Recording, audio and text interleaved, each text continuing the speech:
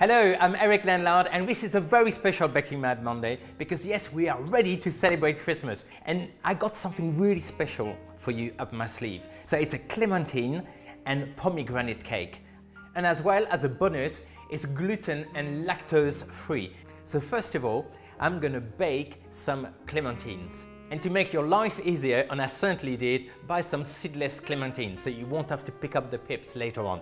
And I'm just gonna cover the fruit completely with the water. And I'm gonna add another great Christmas spice, 2 cinnamon sticks. So just put them on a gentle heat, an hour and a half, and they will be perfect. So my clementine have been boiling away for an hour and a half, and I'm just gonna place the whole fruit into the blender, including the skin. And I'm gonna keep that aside, and I'm going to start to work on my cake batter. I got some muscovado sugar. I'm going to add to it 6 eggs. I'm going to whisk those 2 ingredients together onto a pan of simmering water. So time to add all the rest of our ingredients.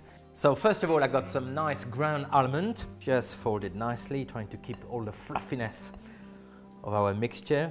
And I'm going to add some plain flour. And to help our cake to rise nicely, 1 teaspoon of gluten-free baking powder. Now time to add our clementine puree. So spring form, slightly greased and lined with a piece of baking paper. Okay, so this is ready to go in our preheated oven at 170 degrees Celsius. It should take around 50 minutes, up to 1 hour to cook. I'm gonna get the pomegranate syrup ready. Best way to juice pomegranate and to collect all those gorgeous little seeds, using the back of a ladle. Just whack the fruit and the seed will come out. So I've got all my beautiful pomegranate seed, which I'm gonna keep for the decorations. And the juice now go into the pan with a little bit of golden custard sugar. So the sugar is completely dissolved, and off the heat, I'm gonna add some vanilla bean paste, nice and sweet.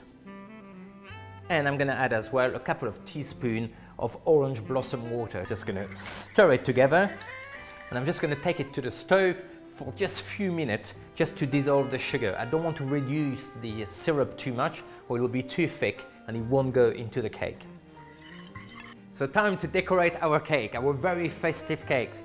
So the final product here, you can see I've turned the cake around, which gives me a nice flat surface, much easier to decorate, and I'm just going to pour it all over the cake, gently. Just leave it to drizzle. And just finally cover the top with this beautiful seed. Final touch, to make it even more Christmassy, a light dusting of icing sugar. And here we are, a great alternative to a traditional Christmas cake, which will get a big wow factor from your family and friends. This is my clementine and pomegranate Christmas cake. You have to admit, it looks pretty fabulous. If you want more baking recipe, stay still and subscribe, because I'm coming up with plenty more ideas to make your Christmas even more special and even more delicious. And see you next Monday for another Baking Mad Monday.